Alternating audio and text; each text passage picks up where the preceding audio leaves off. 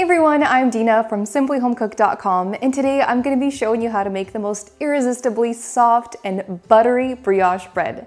Now what makes brioche so special is that it has a lot of eggs and a lot of butter. Those two factors make it so rich and fluffy and it just melts in your mouth. It is simply irresistible. Now let me show you how to make it. In a large measuring cup, add 1 1/4 cups of warm milk, so about 110 degrees Fahrenheit. Then add 1/4 cup of granulated sugar and 2 teaspoons of dry active yeast.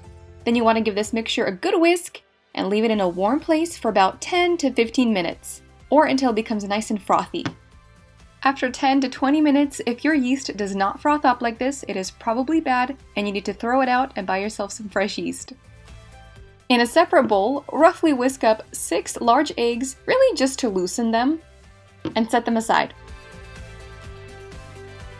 Now, in a stand mixer, you want to add 7 1/4 cups of bread flour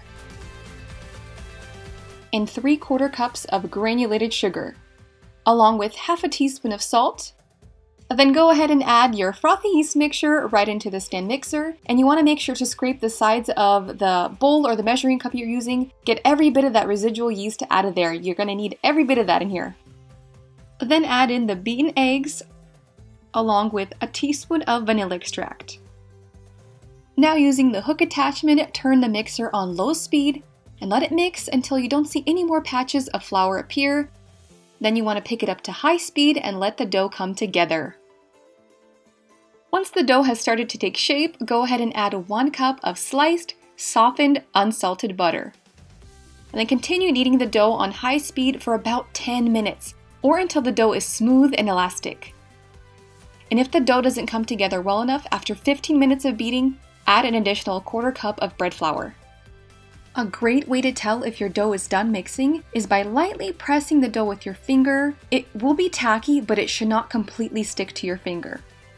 Alright, now that the dough is all done mixing, go ahead and remove the hook attachment, and you want to scrape down any bit of dough that was stuck onto it, and then pull your dough out of the mixer. And you want to roughly knead it into a ball and place it into a large grease bowl, and I just grease mine with some olive oil. Then you want to cover it with a cheesecloth or some plastic wrap and leave it in a warm place for about 1 hour or until it doubles in size. And I just place mine into the oven on the proof setting. Oh, look how perfectly the brioche dough has puffed up. This is exactly what you're looking for. This is going to give you that fluffy, delicious brioche bread. I mean, is it just me or is it just so cute looking you just want to pinch it? Well, actually, you get to do more than that. You get to punch it down right now. Once you punch it down, you want to place it on a lightly floured surface and then divide the dough into 2 equal parts. These 2 pieces of dough are going to get you 2 loaves of brioche bread. Now take the first half of your dough and divide it into 3 equal pieces.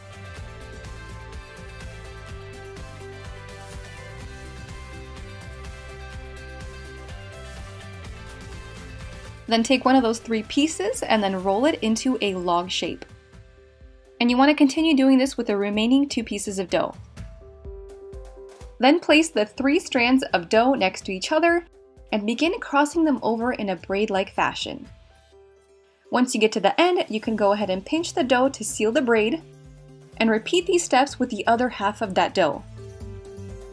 Then place both braided brioche loaves into 2 buttered loaf pans.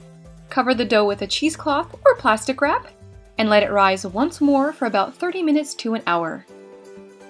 In the meantime, roughly whisk 1 large egg with 1 teaspoon of water,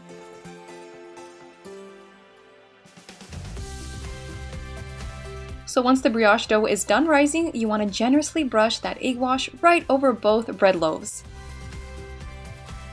Now preheat your oven to 350 degrees Fahrenheit and bake your bread for 35 to 40 minutes or until golden brown.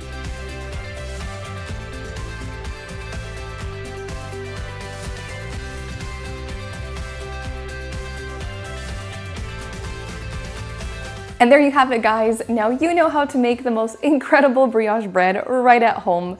It's really not that complicated. It just takes a little bit of patience, but it is well worth the wait. The results are simply phenomenal. I hope you guys enjoyed watching this video, and if you did, hit that subscribe button if you're not already subscribed, and we'll see you in the next video. Bye!